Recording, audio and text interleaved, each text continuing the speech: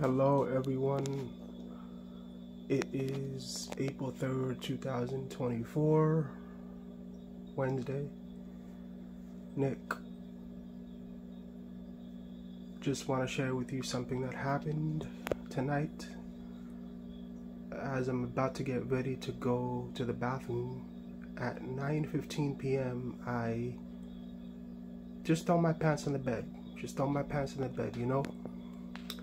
And I look at them, and it literally makes an X. And it made me think of the solar eclipse that we had in 2017, my brothers and sisters in Christ, as well as the one that we're gonna have on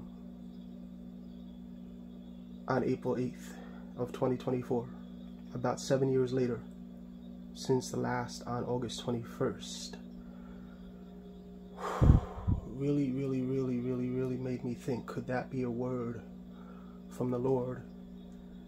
As you know, this April 8th total solar eclipse passes through North America, Mexico, and Canada, and literally forms an X on the United States map.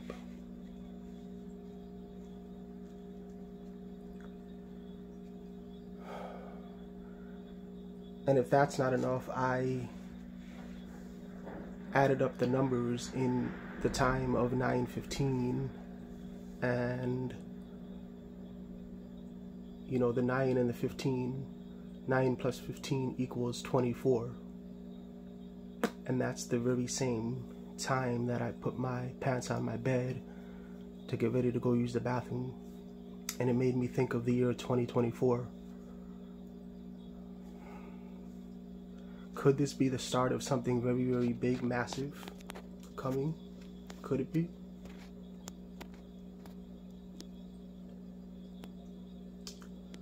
We gotta really seek the face of the Lord Jesus Christ like never before, because these are definitely the end times and we're in the last hour.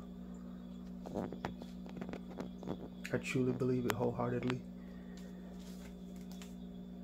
About an hour later, at 10:07 p.m. today, I went for a random Bible verse on my phone, because I know that this is one way that the Lord Jesus Christ speaks to me, and it was Psalm chapter 16 verse 8,